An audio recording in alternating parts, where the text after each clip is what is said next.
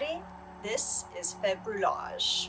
Februllage is February when us collagists act on a prompt and create a collage based on that prompt for every day of that wonderfully short month.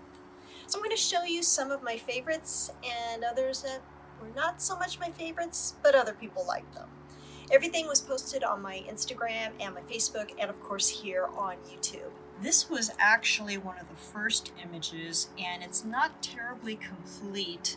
It was a prompt about fish. If you can see the bikini area, those are images of fish along with a diving bell helmet. And this is only a portion of that collage. I relied heavily on Photoshop to complete it, and you will see the full image next.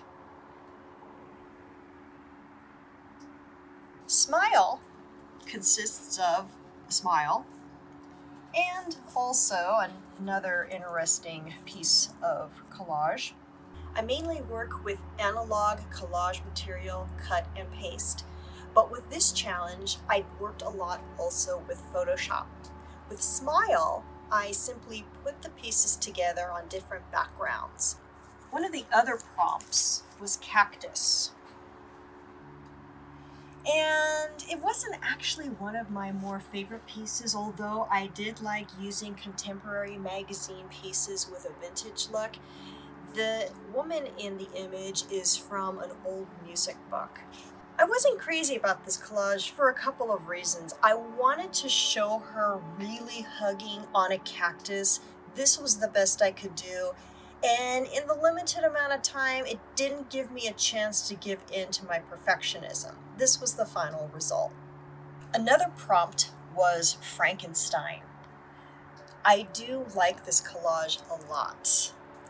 And that's because it really took on its interpretation for me. Frankenstein is about pieces and parts that make something up, something that might be disturbing, and something that might be beautiful, almost like a Pygmalion quality. And that's what I went with for this collage.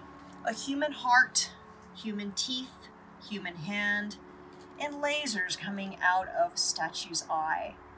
Whether or not others would feel the same way that it's a good interpretation for something Mary Shelley wrote about, this is actually one of my favorite pieces from the challenge. I call this piece All the Money in the World. It is a reference to my own collage techniques where I take the model's face, cut it out, save the features, and put on ephemera on the back within a template. This is actually one of my favorite pieces also, and I did scan it into Photoshop and gave it its very own background. Bridges was a collage that was also scanned as different pieces into Photoshop. It was a recycled collage for the challenge. There were days that I was very busy and had to rely on old work so I had something to post. Originally, when I posted this collage, I was astounded by all the hits it got. Well, for me anyway. It also fit the prompt for Bridges, so I figured, why not? Proud to say I was one of the featured artists that day because of this little collage. The prompt for this tiny piece was Mushroom. And I do remember the title for this piece was Mushroom Man Escapes. When you see the final image, you'll notice the background was, I'm not sure what the term is, the photography term, but it was a negative of a spider web, and I just placed him on the top after I cut him out with different images of mushrooms, scanned it, and that's all she wrote. Actually, it's very whimsical and one of the pieces I enjoyed doing the most. Now this was a quickie that I felt came out pretty good.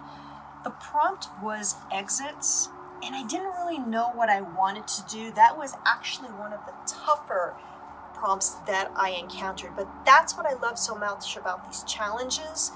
It's that exactness that I think I need to follow, but it's left to your interpretation, and that's why I love collage so much.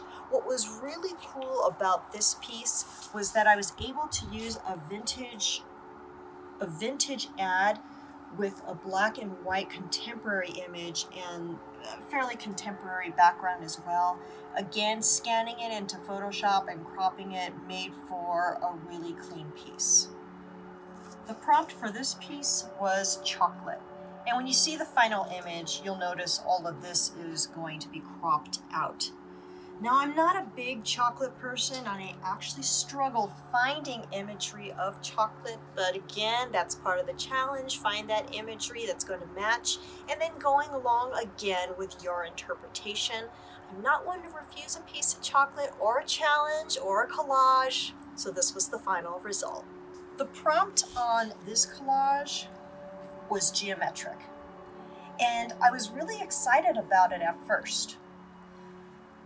I thought I could do all sorts of different things with this image, and I believe I did. In the end, was I happy with it? I was glad it was clean. I was glad I had something to post at the end of the day, but honestly, it wasn't one of my favorites. However, the people that were orchestrating the challenge actually highlighted this. I was flattered, but I didn't really understand why. Who knows? Again, art is subjective, and sometimes we're our harshest critic. This next piece relied heavily on my Photoshop skills, in that I basically put the whole thing together in Photoshop and tweaked it a bit.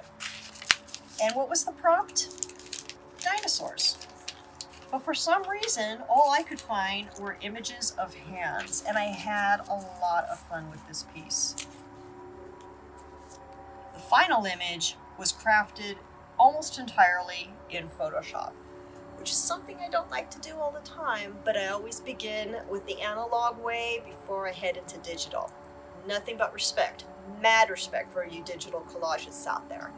A nice little minimal piece for the theme here called boat. I didn't realize that I didn't have too many images of boats. This was the best one that I could come up with, and it's actually one of my favorites because it's so simple. The next theme was called Celestial. This image is only a portion of it, as is this. I had this biblical image already cut up and ready to go for another collage years ago. Never used it and never made it into a project. Made it into this challenge, and it's actually a piece that I am very proud of. If you're a fan of the channel, you might recognize this piece. The theme was shoes, and we did a video on it called Fetish. Fetish can mean many different things. I thought about shoes, put it together. That's how I came up with the title, but it was designed especially for Februllage's challenge. The theme for this collage was Listen. And you probably recognize this also if you've been a fan of the channel, and I thank you for that. We did a video on this piece as well. What made it so much fun was I wanted to go with ears. I think a lot of people did, and some other artists did really interesting collages using ears. That day, I went for a walk and I found a magazine called Listen, and it was a music magazine, and I thought about it. Yeah, that works. We listen with music, we listen in many different ways. So this was actually one of my favorite collages. The theme for this collage was ghost. Most of this collage, well, actually the majority of this collage was constructed in Photoshop. I have to give myself a pat on the back because I don't give myself very much credit with my digital skills. But this was my favorite collage. I was able to play with opacities and translucencies like I never did before, and I've been wanting to use the image of this man for the longest time. I also love the title because, well, it's meant to be bittersweet, nostalgic, but the title for this piece was On Sunny Days I Think of You. I hope you like it too, because this was my favorite piece from the entire challenge. The prompt for this piece was weep, and I went literal with it.